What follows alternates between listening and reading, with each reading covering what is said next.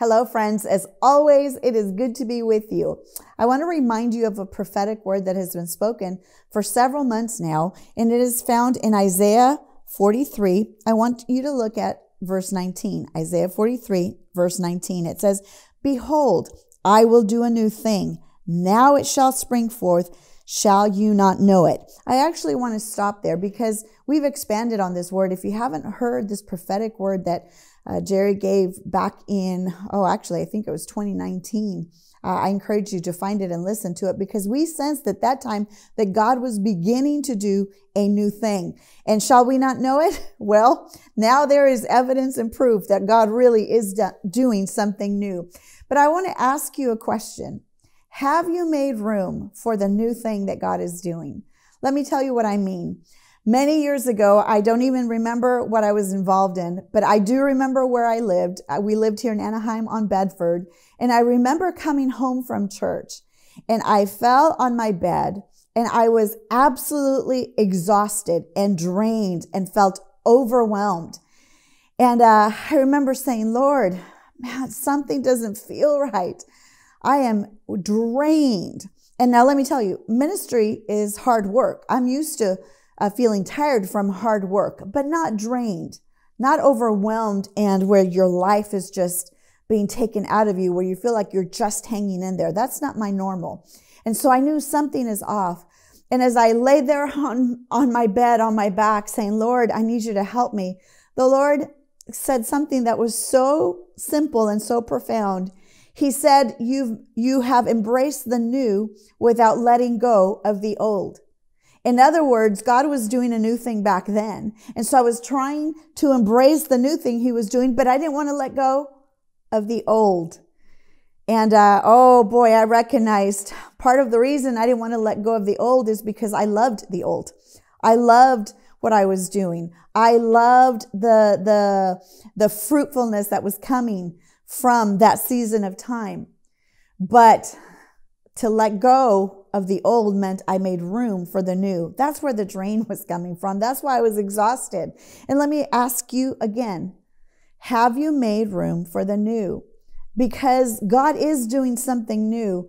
But if you're feeling overwhelmed, if you're feeling drained, if you feel like I can barely even just make it one day at a time, then part of what you may want to consider and look at is, are you trying to receive what God has for you in this season without letting go of what he's had for you in the past? It is not easy to let go of the things that we love, that we're comfortable with. Maybe we don't even love them so much, but we become comfortable in them. And for God to do something new, for God to do his deep and wonderful and marvelous work in your life, for him to be able to give to you what he has, and for you to be able to receive what he has, then you've got to let go of some of those things that are holding you back. You know, it's like a closet. When you buy new clothes, come on, and all of the ladies, and some of you guys, you know you love getting some new stuff. But when you buy new things, you find, oh my goodness, I don't have room in my closet. Well, oftentimes you have things there that you should have already gotten rid of. It's not that they didn't serve you well for a season, but it's time for the new. And so I want us to pray today because I do believe that we must make room for what God has. That the normal human side of us wants to hold on to that which we've known. But where God is leading us, it is almost like that Abraham promise. Leave the land to a land that I will show you. Leave your house, leave what you're comfortable with, and I will show you as you begin to step out. And so there's a comfort that we're used to that God's saying, where I'm taking you, be comfortable with discomfort. Be comfortable with discomfort. That's not a bad thing. It really isn't. But it does require you and I to trust the Lord in a deeper way, in a more meaningful way. Trust him actually with all of our hearts so that we can continue to follow him into this new path.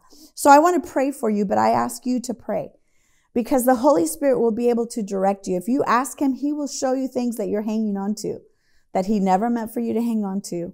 And then may he give you the strength then to let go of those things. So as I pray for you, would you pray? Father God, we thank you. Behold, truly you are doing a new thing. Shall we not see it? Oh, we see it. It has already begun. This is a new era, a new day, and you are doing things that you have never done with us before. And so we receive of the new that you have. We thank you for the new. We thank you for the new. As a matter of fact, some of you are afraid of the new. And I come against that spirit of fear in the name of Jesus. That spirit of fear that would break off of you so that the new becomes exciting to you, so that there's joy in you walking in the newness that God has for you. So Lord, thank you. We receive what you have for us in its fullness. We open up our arms wide to receive from you.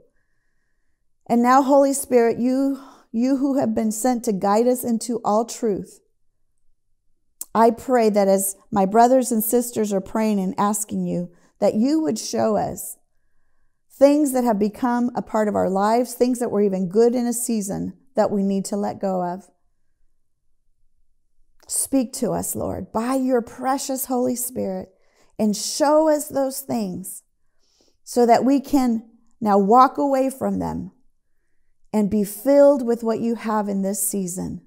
Thank you that your new plan is full of your grace and your empowerment. So Lord, thank you that your ways are not burdensome. They're not draining. They don't suck the life out of us. They give us life. And so we receive what you have for us with joy and with gratitude in Jesus' name. In Jesus' name. So as the Holy Spirit begins to show you, I encourage you, make the decision to let go of the old. May he strengthen you in the inner man by your Spirit to make the right decisions. Because let me tell you, what is before you is worth letting go of anything that needs to be let go of to embrace the fullness of what he has in this new day. Be strengthened, my brothers and sisters. Thank you for watching today. Make sure to hit the subscribe button and the notification bell so you don't miss out on any of these videos. And if you'd like to start a house church, either with The Rock, a Foursquare church, or with Solid Lives, our global discipleship and church planting ministry, go to one of those websites. Go to therock.com for The Rock or solidlives.com for Solid Lives. Click on House Churches and fill out the interest form. We'd love to partner with you to advance the kingdom of God.